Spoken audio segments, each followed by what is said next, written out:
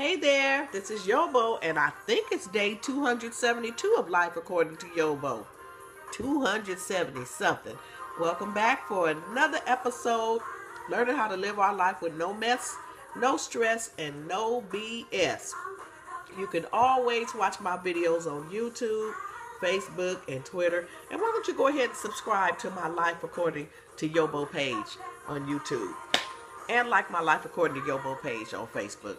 Well, welcome back in our relationship series. YoBo ain't no relationship expert, but honey, I can tell you all the stupid stuff I did.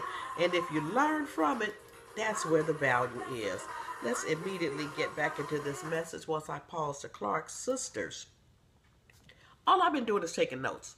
I took notes of my Candace's message as she recorded Joel Osteen's message.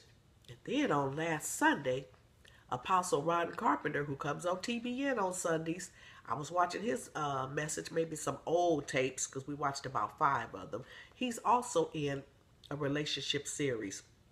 And I want to give you some of the statistics that he shared.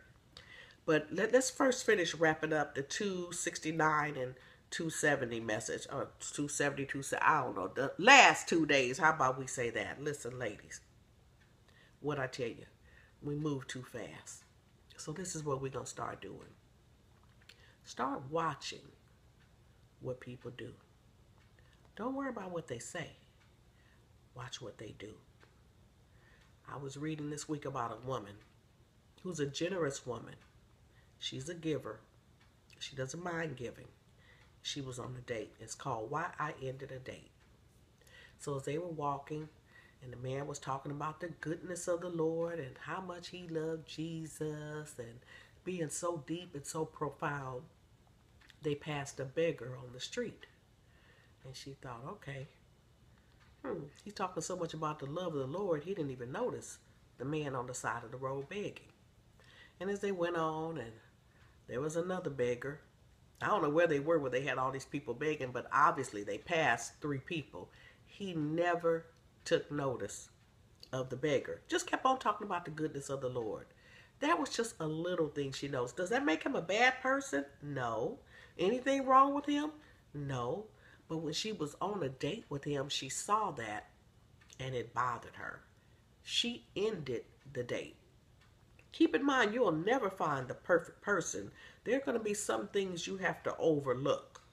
If you're going to be in a relationship with anybody, being in a relationship with a husband or a wife, it's just like going to work every day. Everything I'm telling you applies in your day-to-day life. There are people with whom you work. You have to tolerate them. I worked with a woman. She talked so loud. She was a constant complainer. Drove me absolutely nuts. She complained and didn't realize she was complaining. But I only had to be there in that cubicle with her 8 hours a day. Who couldn't wait to get out of there, away from her and all that nagging and complaining? I could tolerate that.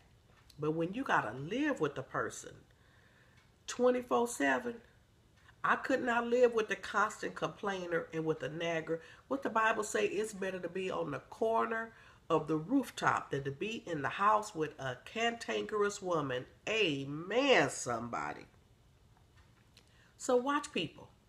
There's another young lady.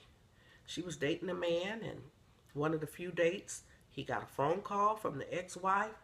He called her all kind of B's, all kind of H's on the phone, cussing out the ex-wife. I'm assuming they have a child together. And then when he hung up the phone, that B, that H, that blankety blank blank. And so she thought, ooh, if he's talking that way to her on the telephone, I can just imagine the way he talked to her during their relationship. I don't know. I don't think this is the one I want to be with. She ended the relationship. There was another young lady. She was dating a man. He was jealous. This man was jealous to the point that he would go in the trash can and unwrap her used panty liners. I guess he's trying to see if she had been cheating on him. I said, girl, that go way beyond jealous. That's just downright nasty. I'd have left him just because he was nasty. But what did she do? She thought, well, maybe if we get married, that will make him more secure.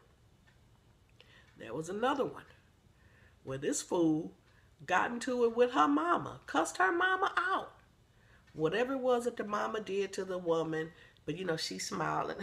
He coming to my defense. He's not going to let anybody mess with me. But this fool is cussing out your mama. He ain't going to let nobody mess with me. They get married. Guess who was getting cussed out after the marriage? Watch what people do. Pay attention to the signs. When that little radar go off and something inside you say, I'm not too comfortable with that. There's a reason you feel that way.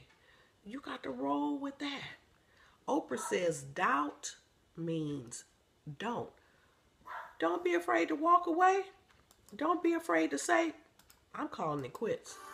Don't be afraid to say, this ain't for me. You talk to most people who will be willing to talk about their divorce, ask them to name 2 reasons why they divorced. Then ask them if they saw any signs of it prior to the marriage. Watch that show, Who the Bleep Did I Marry? Most times it's always women who got suckered. And they will say, I saw a sign before we got married. I'm telling you, marriage ain't the prize, honey. Y'all better listen to me. You ain't got to listen to me. Just listen to me and discard it, because you may need it further on down the line. Well, I appreciate y'all listening, because you got a whole lot of other things you could be doing, but thank you for hanging out with YoBo. Come back tomorrow for day 270, whatever it is, okay? See you then. Bye-bye.